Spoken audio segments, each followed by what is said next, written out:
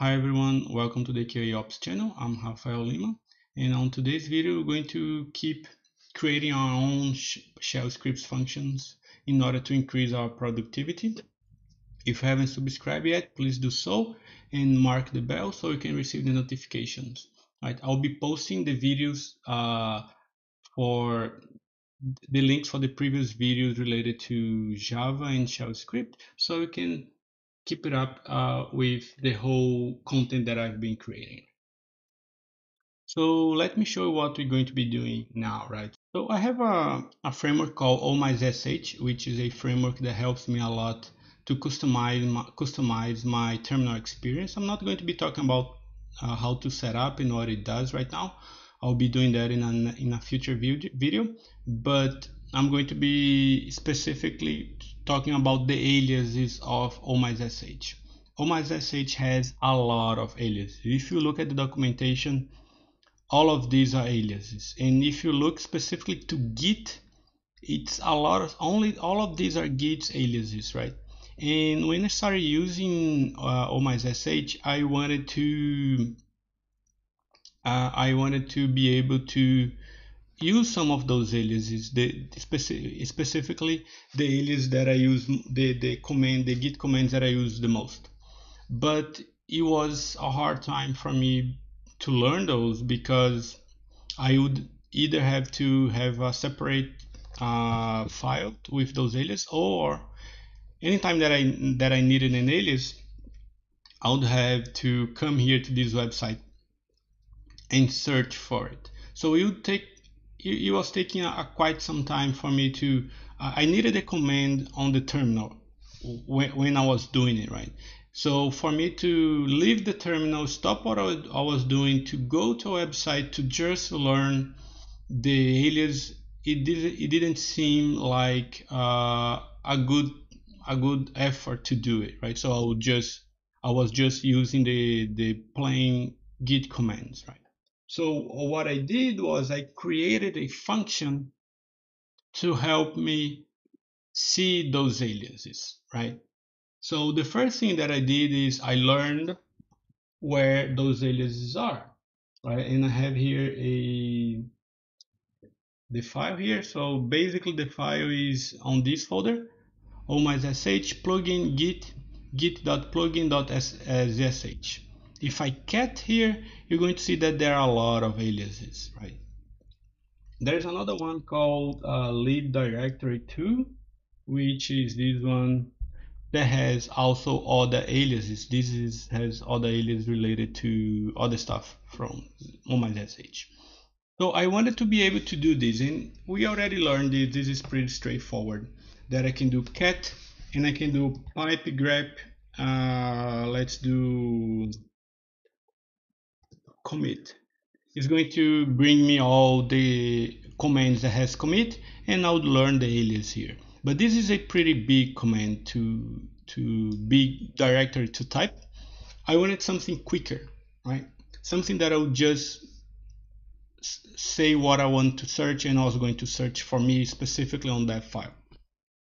So this is what we're going to be doing right now, right?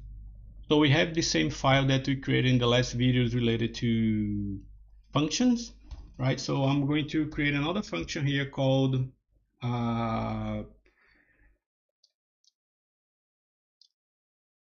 let me call it cat grep. All right, because I'll be doing cat and a grep, right? So the first thing that I want to do is, all right, I want to be able to cat that file, right? So it was this any of these two files,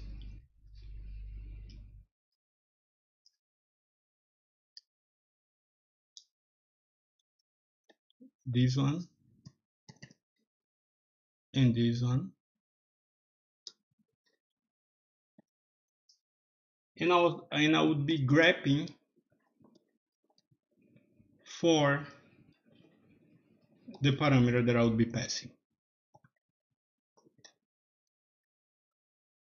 So this is basically it, right? So what I'm doing, I'm catting a file and grepping for the first parameter. and I'm doing that on those two files.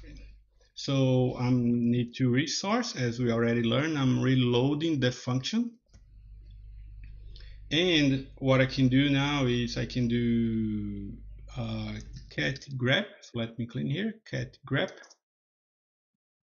and I'm going to be passing commit. Sorry, I need to be on the bash. Cat grep commit. So now I have found everything on that commit, right? On those aliases. If I want a bigger command, I'll just put as a string, right? Because if I do git commit, it's going to search both for git and commit, and I don't want to do that. So I can just do cat grep git commit, and it's going to be passing those two things are in string as the first parameter. So it's going to be found. It's going to find those as one single parameter. Right. So now this made my life much easier, because if I want to learn a command for doing commit, I do this a lot. So this is git commit -m, and this is just gcmsg, and I do that command a lot. So I can do the other way around, right? So let's say I want to know what GSTA does, and GSTA does git stash, right? This is basically a git stash command, and I have all the possibility of doing git stash all or anything that I want to do, right?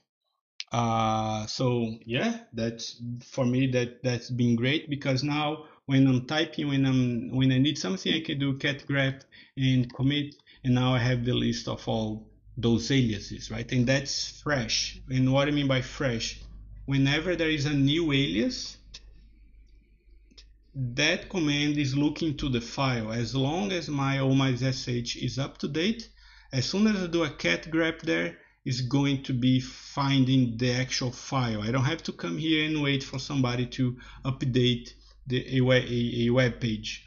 I'm actually looking to the file itself. So it's going to be always up to date. But, right, there is also a command, there is also, I use a lot, cat properties grep, I don't know, something property, and it's going to look for that property, right? So since I created a command called cat grep, why not make that possible to use with this command here, right? So what's the difference between this cat that I did with the other one that we just did, right? The one that we just created is the actual Oh-my-zsh files are hard coded. I don't need to pass it. So the command already knows that it's going to be looking for that one specifically. This one, cat and the file, I need to send the file that I need to send two parameters, right? The first parameter is the file, and the second parameter is the string that I'm looking for. So this is how we're going to differentiate the numbers of parameters that I have sent to the command. And if the first parameter is a file, it needs to be a file. Otherwise, there is no reason to cat something that is not a file, right? So this is what we're going to do. This is going to be the default option. I just need to send the first parameter, right? So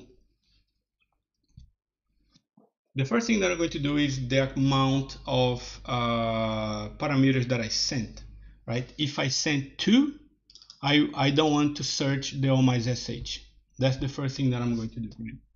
So if I send 2 parameters, 2, and we learned this by in last video by the hash sign, right? So if the amount, this is a total of parameters sent, if the amount of parameters sent is greater than, this is GT greater than 1, bigger than 1, right? And this needs to be a file, so there is a specific command for that. So I'm going to put an end, and -e is going to evaluate if that parameter is a file. So, and if the first parameter is a file, so we send to cat and the filter, and if the first one is a file, right? So I'm going to do then, and I'm going to close my if. So if that's the case, what I want to do is I want to cat the first parameter and grab the second parameter. So I'm going to cat the first parameter, and I'm going to grab the second parameter.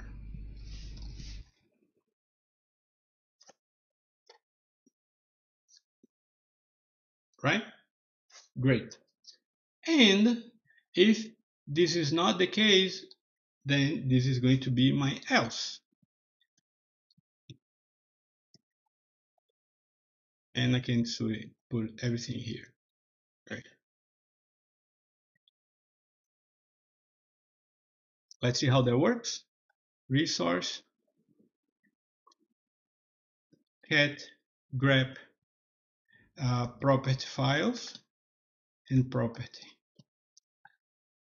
It's there. And if I don't pass a file, I just pass a git command or whatever, cat grab push, it went to the other one. So let's take a look here again. I'm sending two parameters. The first one, there are two cases here, right? The first parameter in this case is the cat for a file, which is going to print the file, and the second grep, which is going to in the grep that's going to filter, right? So if the amount of parameters sent is more than one, meaning that I sent two parameters, and the first parameter is a file, then I want to cat that file and grab the string that I want to filter on. If this is not the case, I want to cat the Oh-my-zsh specific files and grab by the first parameter, which in this case is going to be a filter. So fairly easy. I was able to learn how to the Git alias that I use most of the time, right? And there are a lot of these alias that I don't use, so I don't learn, I don't bother. But the one that I use most of it, I use the Git alias, which help my productivity a lot. So this is basically what I wanted to show you. If you haven't subscribed, please do so you can be receiving the videos. Mark that bell to receive the alerts. If you like it, please give the thumbs up, and I hope to see you in the next video. Thank you.